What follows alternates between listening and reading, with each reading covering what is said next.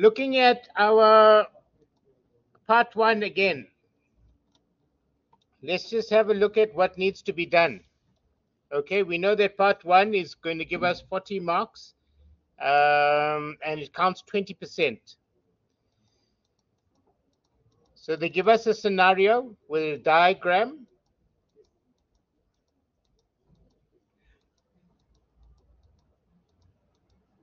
Part one, summary of activities. There's 3 activities. Each one is, well, the first 2 is 15 marks and the last one is 10 marks, 40 marks in total. Okay. Do they give us a marking rubric? Yes.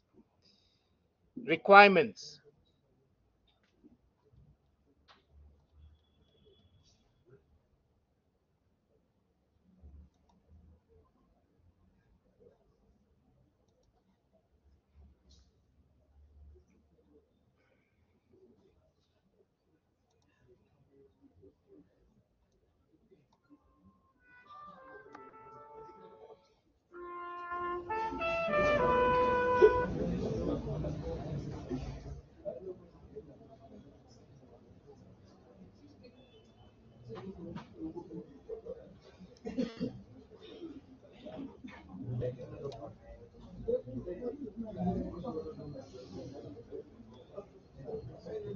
Right, so it says activity 1, planning and deploying the installation of server infrastructure, 15 marks. At this stage, install the server for the head office, keeping in mind that the domain administrative tasks will be centralized and dealt with at the head office. Promote the server to a domain controller. What does that mean? Install Active Directory, right? So promoting the server to a domain controller means install Active Directory. Configure an automated server installation that will be used for server deployment for each mobile lab. Remember, we spoke about WDS, Windows Deployment Services. Windows Deployment Services was very simply a server that is installed. It's a feature, it is a role that is installed on the server operating system. So you install Windows Server 2016, then you install WDS, you create an image of the computer that you wish to deploy. Deploy means to install on multiple computers. Remember, we've done this before. So all of these terms, when I asked you to make some notes before, Windows deployment, we made notes on that. We made notes on what is a domain controller. So please go back and refer to your notes on each of these terms so that you fully understand what is this question asking of us. Promote the server to a domain controller. That means install Active Directory. Configure an automated server installation that will be used for server deployment. That's install WDS and configure WDS. Configure a server deployment infrastructure taking into consideration forests and domains that could be involved. We spoke about the concepts of forests and domains previously. So go back to your notes, right? So now, how is the 15 marks being allocated?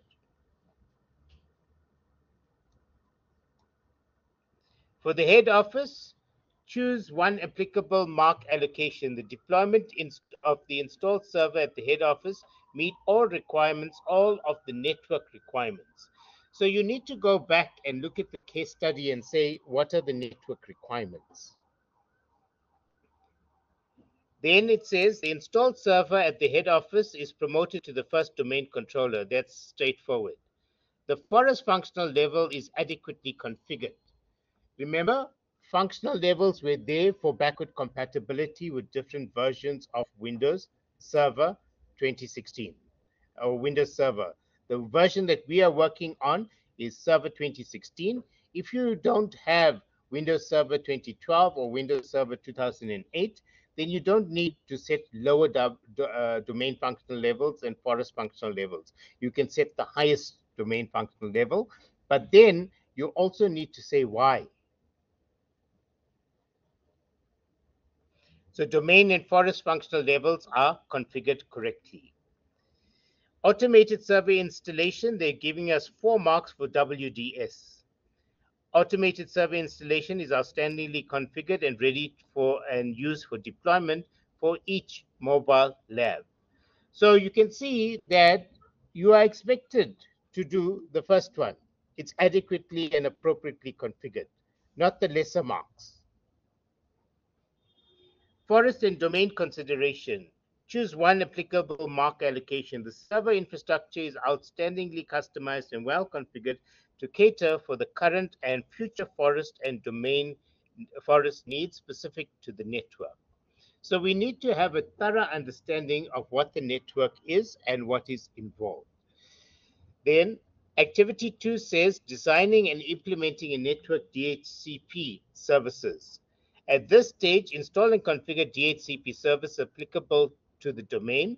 Your IP address management solution must consider suitable DHCP, possible filtering, and management task for the network. Requirements. DHCP, so they give us 15 marks here, and the 5 marks is allocated to DHCP installation and configuration. Choose one applicable mark allocation. DHCP server is adequately configured, taking into consideration the entire network infrastructure of the forest. So we need to now have a thorough understanding of the case study. We're going to go back and look at the case study quickly now. But we need to know what we are looking for in the case study when we're reading through the case study. That's why we're looking at the questions and what is required of us first. Overall, choose one. Oh, did I do the second one? DHCP management. DHCP management solution is adequately configured, taking into consideration the entire network infrastructure of the forest and then overall configuration of DHCP. Now, they're giving us 15 marks. We cannot just show a picture of DHCP that's configured and say it's configured to hand out IP addresses. We need to clearly have an idea of how the IP addresses are going to be allocated to the different LANs that you have in the case study. One DHCP is configured, but it will have multiple scopes. What is a scope? It is a range of IP addresses that will be allocated to the LANs. So different LANs will receive different IP addresses from your DHCP server, but all of those scopes need to be configured in the DHCP server. Then activity 3, designing and implementing network DNS services. At this stage, configure and secure name resolution applicable to the domain, include possible interoperability, replication, and zone configuration tasks. Let's understand each of those terms. Possible interoperability. In other words, your DNS server must work with other DNS servers. This is a named server. I cannot locate any computers on a computer network, on an Active Directory network, without DNS. Name server simply means when I ask for a computer's name, it's going to give me its IP address, and then I know where to locate that computer. We discussed the other day about a namespace, and we said it was a section of that DNS structure, worldwide structure. So possible interoperability means simply you need to speak about how your DNS server is going to work with other DNS servers. Replication. DNS has got a database. We learned the other day about Active Directory replication. And what was Active Directory replication? It was copying or updating of the Active Directory database between multiple Active Directory servers. In the same way, we can also have DNS replication. But the DNS database is storing information about what? Name resolution. In other words, it's got a database of all computer names and their IP addresses. It's like a huge address book of computers all over the world. So this huge address book is broken down into different subsections or different namespaces. And for each of these namespaces, we have different DNS servers. We don't just have one DNS server, we have multiple DNS server, and we said previously, why do we do that? For fault tolerance, for load balancing, for performance.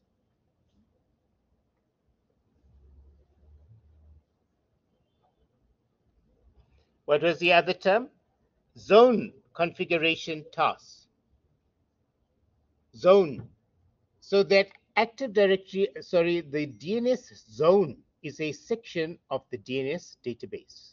We call them zones. So if we take sections out of the DNS database, we call it a zone. And then they give us marks for installation and configuration, interoperability and replication. And then DNS zone configuration. So we defined each of these different terms, and you can see according to the marking rubric, they've allocated marks to each of them. So you need to do some further research and look at what is DNS interoperability, what does it include, and then you need to link it to the case study. So that is part one. That's the part one story. So the part one story is installation of Active Directory, installation of DNS and DHCP. So in order for us to do this, we need to go back and look at our case study.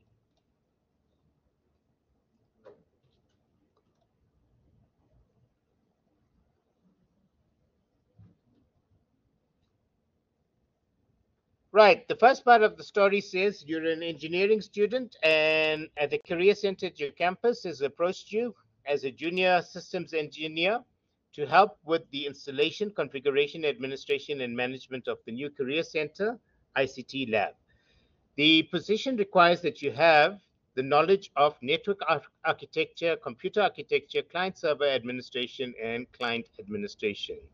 You have been informed that you would be expected to apply various strategies to a range of problems in IT network infrastructure, use management tools to manage IT network, apply your knowledge and understanding of routing and security to the IT infrastructure.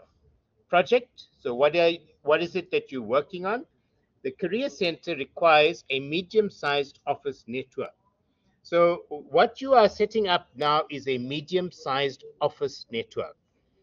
It has a central office with 4 LAN segments. Now think now. Central office, and then it's got 4 LAN segments, meaning I'll have different IP addresses allocated to each LAN segment. DHCP. What scopes? I'm going to set up 4 scopes for the 4 different LAN segments. You should be making notes, right, in your head, but I'm recording it as well. You can go back and make notes of this. A branch office with a single LAN segment. So one branch office, another LAN segment. DHCP needs to have another scope for that LAN segment.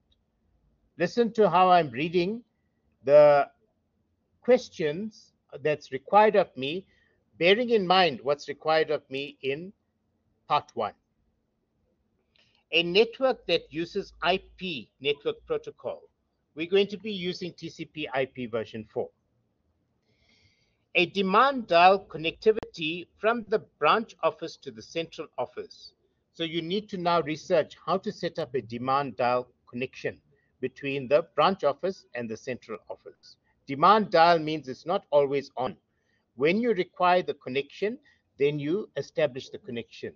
It's like I don't always have an open line to my friend. When I need to talk to my friend, then I call the friend. So I'm saying the branch office and central office are friends.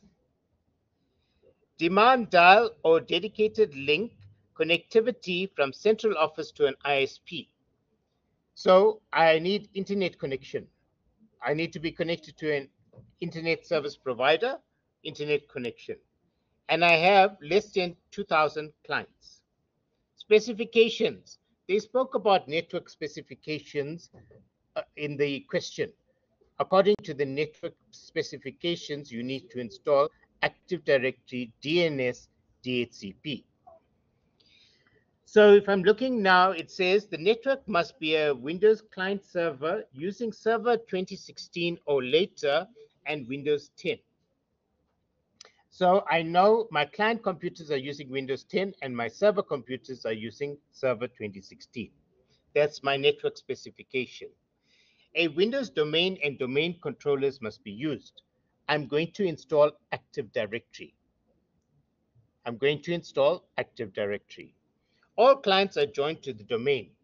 So they need to have the version of Windows 10 that can join the domain, professional, enterprise, one of those. All objects must be created and configured using Active Directory and well organized. What objects are they talking about? Users, groups, organizational units. We need to think about how to set them up and how to configure them. Network diagram. Below is the entire network diagram. They've given it to you. So now, based on this diagram, we are going to set up DNS, DHCP, Active Directory. Below is the entire network diagram. You're not expected to configure and connect all the nodes, as it is the responsibility of other network engineers. In other words, they're saying every single computer you don't have to connect. Every single device you don't have to connect and configure. We've got other network engineers to do that. Part 1 and Part 2 will clearly indicate and provide you with the details of your network administration and engineering roles and responsibilities. So in Part 1, they said install Active Directory, install and configure DHCP and DNS. Let's understand the office network or the network diagram now. There's one remote branch office that they spoke about, and they said that there's 4 LANs in the head office. So here we can see that there's a connection to the internet service provider. We can see that we've got a mail server, LAN server, proxy servers. We've got a department LAN. Okay. Now, Active Directory objects. Your lecturer will provide you with the required Windows Server Active Directory objects. These include organizational units, user accounts, group accounts, computer accounts, network shares, and folders, storage technologies like files and folders, including permissions and ownership, and printers. In addition to the above, your lecturer will also assist you with the IP information configuration strategy. Following the industry best practice at all times when creating objects, naming objects, and securing objects. User accounts. The user accounts must have the logon name, display name, email address, and password that does not expire. The user accounts must be linked to a student user account, home directory, etc. The user account must belong to a global security group. The group must be members of the main security universal group. The user accounts must be given access to a student per qualification shared folder by all students registered for the modules in that qualification, and the user accounts must be given access to public folder, example, the W folder. Then computer accounts and security. There are a number of computer rooms and labs. Each computer room consists of a number of computers and other devices. You have been tasked with organizing the computers and devices into their respective OUs in Active Directory. Computers in respective OUs in Active Directory. Computers must be functional and joined to the domain, while all other network devices are shared in the domain. Security. You have been asked to minimize surface attack by configuring restrictive desktop settings in the environment. This includes the following. Security is going to be implemented via group policy. Now, they are giving us information that's not necessarily going to be done in task 1. All this information is for both task 1 and task 2. So group policy, we're not doing in task 1.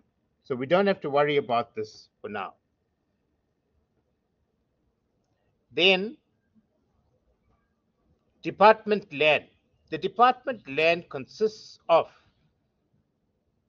as indicated above, your lecture will provide you with the resources, nodes required, including the quantity of each resource that is required. So you've got multimedia LAN, training lab, research lab, and server room. And then you've got 3 offices. So the department LAN has got the following. Now, this is the central office, okay? They've got multimedia lab, training lab, research lab, and server room. For each of these, you need to create 3 user accounts. Okay, so for each of these, you need to create 3 user accounts. The requirement was that you go and configure all of those settings in the user account. So for each of those 3 that you have created, you're going to create those user settings. Sorry, configure those user settings. Okay, so now you've got multimedia lab. You're going to create an OU for multimedia lab. You're going to create an OU for training lab. You're going to create an OU for research lab, and you're going to create an OU for the server room. OUs. Then you're also going to create a group for multimedia lab, training lab, research lab, server room. So you create OUs, you create groups for each of them. These are now global groups. We're also going to create universal groups because they said the user must be part of a group that is a global group, and this global group must be added to a universal group. For the remote branch office, the remote branch office consists of a test center lab, a training lab, open office interview room, server room, and 3 offices. So for each of these labs, in turn, we're going to create OUs and we're going to create groups. Here as well, 3 user accounts, 3 computer accounts per lab. User accounts and computer accounts.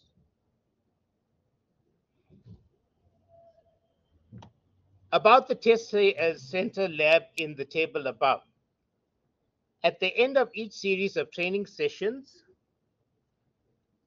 candidates are required to write their test exams in the test center lab. You have been told that a maximum of 20 candidates can write their test examinations at one time. The nature of the examinations requires that candidates receive read-only test or exam files from the test folder location, work on these files, and then save it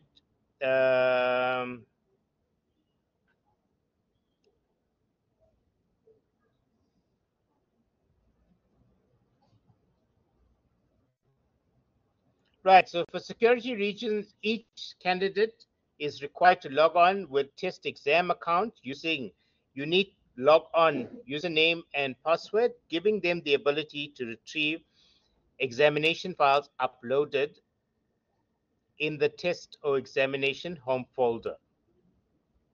They will then save their answer files in the same folder. Only the logged on test examination account has access to this folder. So now for this test center lab, they said we need to create additional user accounts for these users. You're going to create 3 additional user accounts for these exam account folders. Sorry, exam account, 3 additional exam accounts. But the details of which we'll discuss as we go along. Okay, so that's all the information that they've given us here.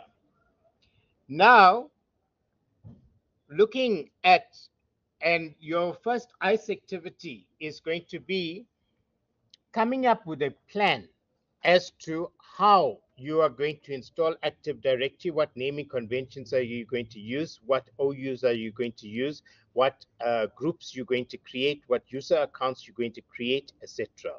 Right? So basically, it's going to be a plan of what you're going to be doing to answer part 1. And it's all the 3 sections.